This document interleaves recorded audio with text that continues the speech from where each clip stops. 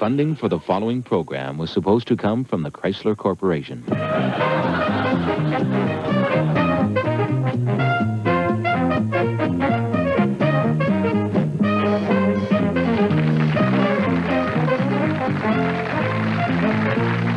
Good evening. We have a wonderful program for you tonight.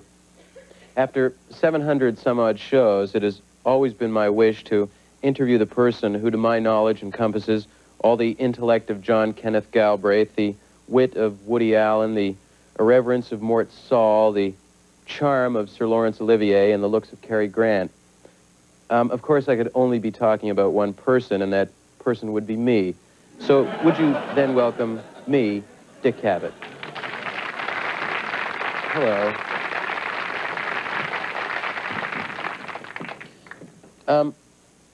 Can I be blunt?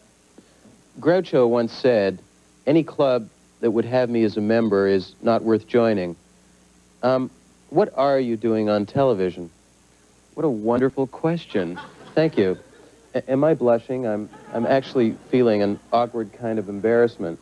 You do get embarrassed easily at parties. I know Woody and I tend to shy away.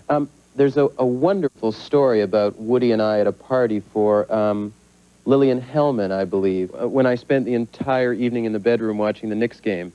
Oh, you've heard that. I know you're a prolific reader, a lover of foreign film, Russian playwrights, and jazz. I'm sorry, go ahead. No, I was just drawing a comparison between what Olivier said to me at Yale in '61 when I believe I was playing a centurion in Julius Caesar. Actually, I was going to try and get away with a larger part. Something Alexander Woollcott would have done sitting around the Algonquin Round Table, betrayed by one of my own. One drink and I'm completely inebriated. I don't enjoy it, nor can I take any drugs, not even in a Cole Porter sense. I guess what I'm trying to get at in my own tortuous way is, are you by nature a happy person? I was until I realized that we're out of time. Oh, can I come back tomorrow? Of course. We'll see you then again tomorrow, and those of you here in the studio later or something. Good night. Good night. Good night. Good night.